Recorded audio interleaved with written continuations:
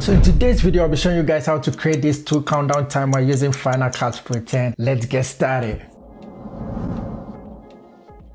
So last year I made a video on how to create countdown timer and the result is so amazing. Thank you guys for the likes and the comment. So I thought it's about time that I made an update on that very tutorial. Let's get straight to it.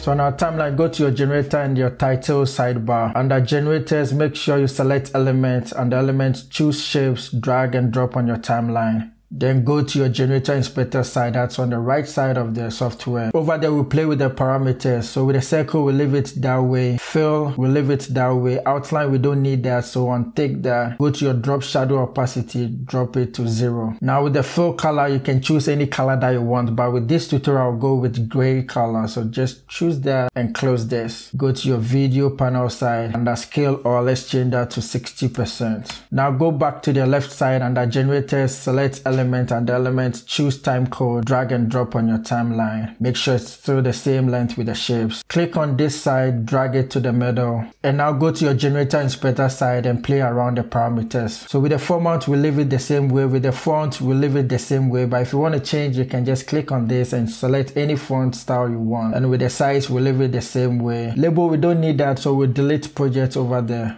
With the font color, we'll leave it the same way with the white, but if you want to change it, you can just click on that and choose any color over here. Let's close that. With the background color, we don't need that. Click on that, and then under opacity, just drag it to 0. Now this is what this 8 figures is all about. With the first 2 digits, it shows you the hours, and then the second 2 digits is the minutes. The third 2 digits, that's the seconds, and also the last 2 digits, that's the frames. But with this tutorial, we'll just be going with the seconds. So this is what you do. Go to your video side. Let's make this big so we can see exactly how it looks like. Then under crop, click on this side, and with this we just work on the left and the right side. So with the right, let's just drag it. We just need a second, so we just drag this. Then we'll do the same thing with the left side. Drag it till you clear the whole numbers off. Click on done. Click on this side, choose fit so we can see exactly how it looks on the timeline. And as you can see, the numbers keep increasing, and we want the opposite since it's a countdown. So this is what you do. Click on the time code, right click, create a new compound clip. With this, we'll just name it timer.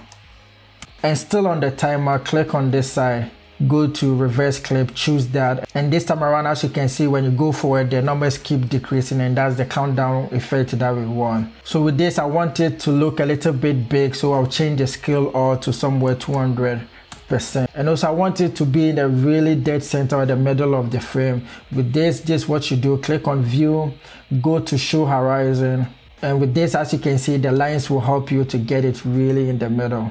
So with this, I'll just work on the wires and just drag it downwards. And now I like exactly how it looks like. So I'll go back to view and then on select the show horizon so we can get it off the screen. And with this next step, you will need a template that I created for you guys. You can get it in the description box below. It's absolutely free. All you got to do is download the file and drop it in the generator folder. If you really want to know how to upload the plugins, you can drop a comment down below and I'll make a short video on that. So I assume you know that already. So with this, with mine, when you go to countdown under my generators, you can see you have 3 templates. And with this, whatever we're doing with the first one, you can do it exactly with the rest of the 2. So just choose the first template, template 1, drag it on your timeline, make sure it's the same length with the rest of them. And now when you go to your generator inspector side, it comes with the scale all and also the color and also the opacity. So you can just change the size over here and also the color over here by just clicking on that and choosing any color. But with this tutorial, we'll go with the same red. So with this, what you do is change the size to 140,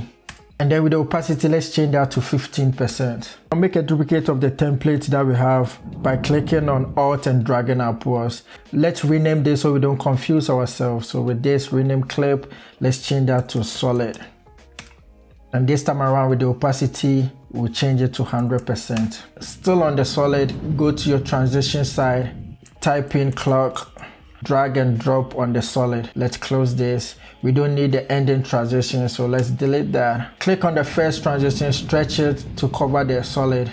Still click on the transition, make sure you really click on that. Go to the angle, change it to 90 degrees. Then go to your edge treatment and the border, let's change that to 0.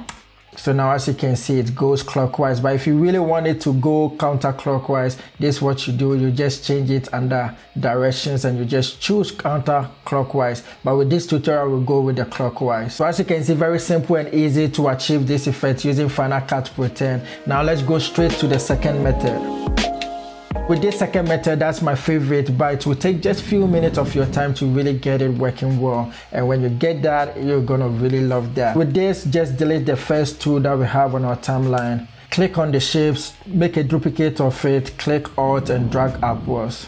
Let's rename this small circle. And now we go to our generator inspector side. With the fill, untick that, we don't need that, and click on outline. We need that, so we want to show it. And with the color, you can choose any color that you want, but with this tutorial, I'll still go with the gray. Close that. With the width, let's change it to 33.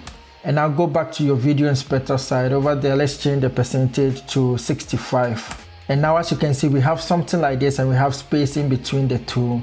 So now what you do is click on the small circle, make a duplicate of that, press Alt and drag upwards. Let's change the name of this too. And this time around, we'll change it to middle circle.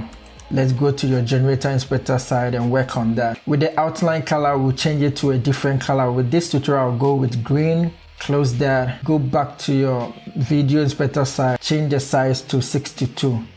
Now let's make this big so you can see exactly how it looks like. As you can see, the green circle is right in between the two that we created earlier on. Now make sure you click on the middle circle, go to your transition side, you choose clock, drag and drop on your middle circle. Let's close this. With the ending transition, we don't need that, so we'll delete that. Just like the first one that we created, drag this to cover the middle circle. Now click on the transition, go to the angle, change it to 90 degrees. And also with the edge treatment, let's change the border to 0%.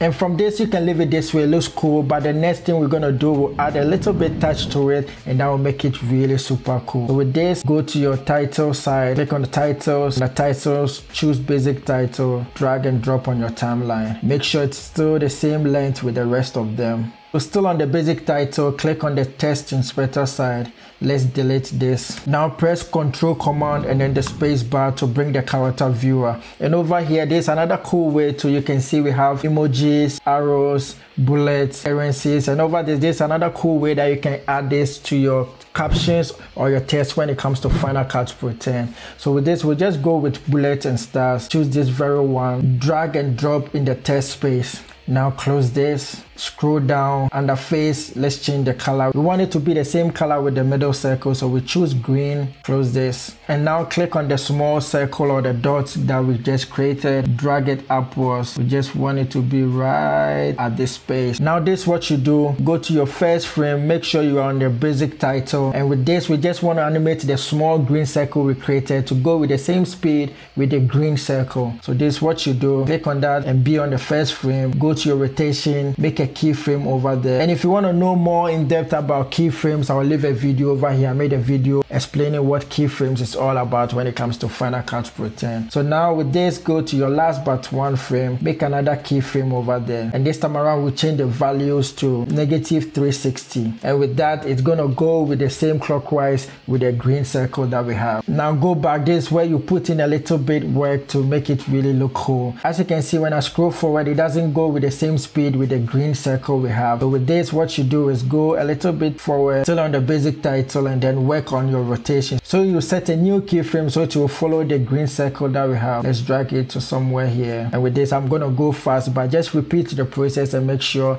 it goes with the same green circle. And now if you really enjoy watching this or learn something from this, then you're gonna love this playlist that I created for you guys. Catch you guys on the next one. Peace.